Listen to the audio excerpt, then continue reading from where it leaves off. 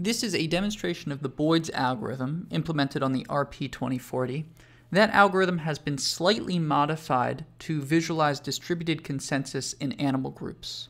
That distributed consensus algorithm is described in a Letters to Nature paper by Couzin, Krauss, Franks, and Levin. That paper is titled Effective Leadership and Decision-Making in Animal Groups on the Move. I'm not going to get into the details of that algorithm here, but what I'll do instead is demonstrate the phenomena that paper describes. So what we're looking at right now is a collection of 500 Boyds that are all updating their positions and velocities based on the observed positions and velocities of their closest neighbors. And you can see also that when they leave the white boundary drawn on the screen, they start to gently turn back towards the center of the screen. And through a command line interface, I can change the shape of that boundary. So for instance, I could make that boundary look like the following. So it now is a column, and the Boyds that leave the top of the screen reappear at the bottom of the screen, much like in a game of Pac-Man. And if the whole group happened to be moving in the opposite direction, in fact, let me see if I can turn the group around.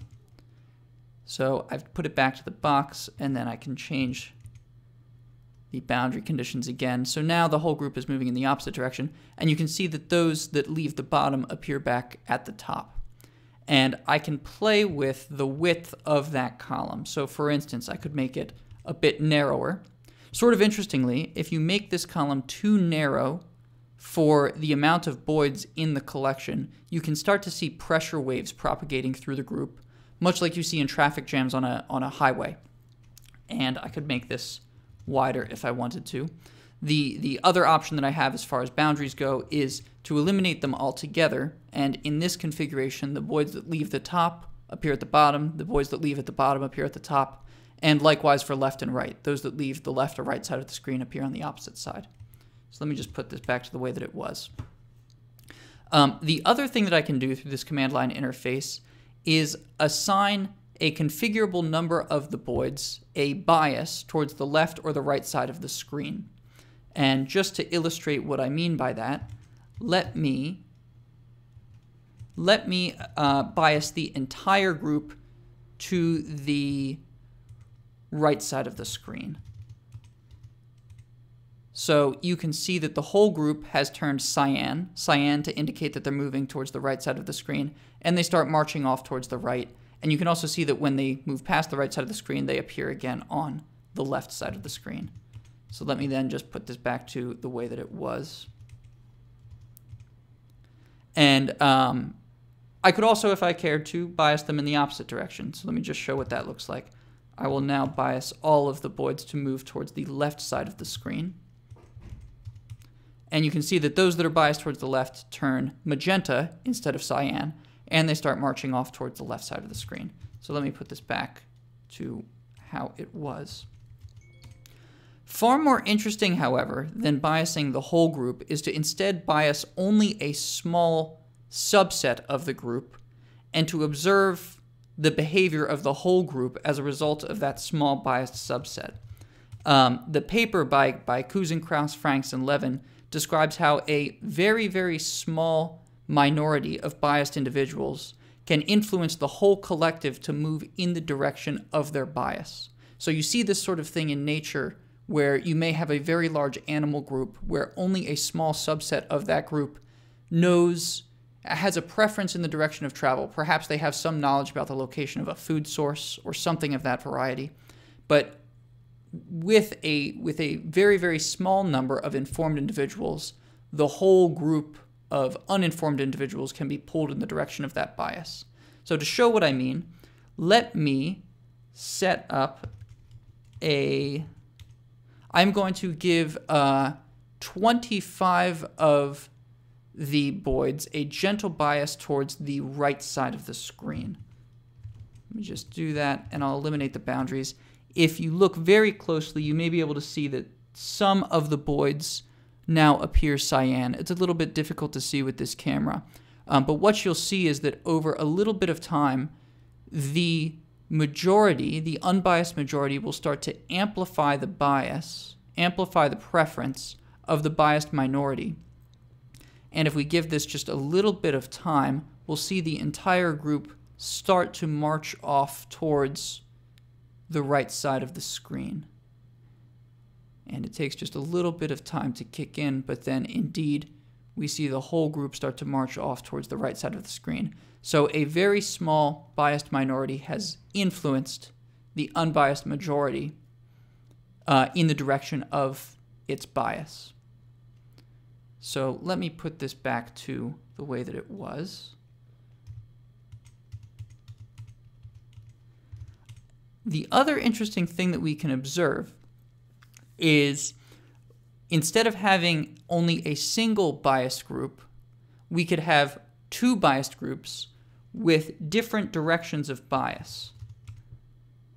So, for instance, I can assign 25 of the boys to be biased towards the right side of the screen and 25 to be biased towards the left side of the screen. And furthermore, I can make the strength of that bias a dynamic variable, which is to say, if a particular Boyd is biased towards the right side of the screen and it detects that it is moving in the direction of its bias, it's moving towards the right side of the screen, then it increases the strength of its conviction. It starts to update its velocity with more weight on the direction of its bias than on the observed positions and velocity of its neighbors.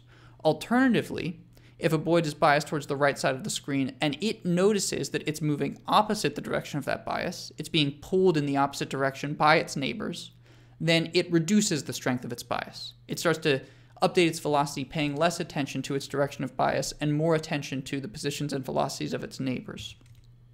In the situation where those two biased groups are of equal size and of equal conviction, then the whole collection will choose one or the other direction to travel at random. So let me, just to illustrate this, I'm going to give 25 Boyds a bias towards the right side of the screen and 25 towards the left, and I'll eliminate the boundary. And here again, if you look closely, you may be able to see 25 cyan Boyds and 25 magenta Boyds. They have differing opinions about the direction the group should go, but over a little bit of time, the whole collection will choose one or the other direction of travel.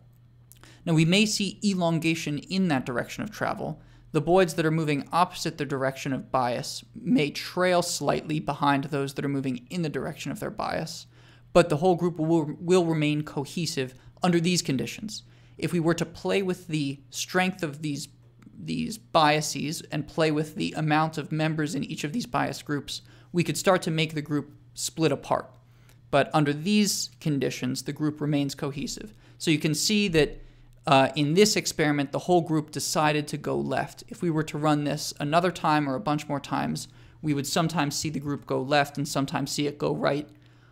In these conditions, where the amount of members of each biased subset is the same. Now, in the event that it's not the same, we can illustrate something else observable in nature, which is the decision-making process used by honeybees to choose a new nesting location. And just to provide a little bit of context about the experiment that I'm about to run, this is in connection with a paper by Tom Seeley of Cornell, who studies honeybee behavior and decision-making. And what Seeley and his colleagues observed is that when a particular honeybee colony grows too large, it will split itself into two colonies. And the departing colony will come to rest on a nearby tree or a nearby branch and conserve energy, while a small number of scouts goes out and tries to find new locations where the colony can go form a more permanent home. And those scouts will go and look for locations, and then they come back to the colony, and they report the distance and direction to those locations by means of a waggle dance. And over a period of time, a few days, the number of candidate locations that the colony's deliberating over will reduce from more than 10 down to a much smaller number. But it may not reduce to 1. The colony will take flight when those scout bees detect that a particular location has a quorum number of scouts voting for it.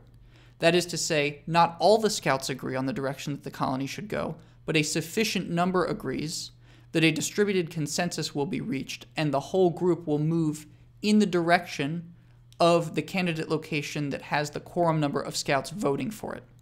So just to illustrate this process, I am going to assign two biased groups. I'm going to give 15 Boyds a bias towards the right side of the screen, and I'm going to give 35 Boyds a bias towards the left side of the screen, and I'm going to eliminate the boundary. And here again too, if you look closely, you should be able to see 35 magenta Boyds and 15 cyan Boyds.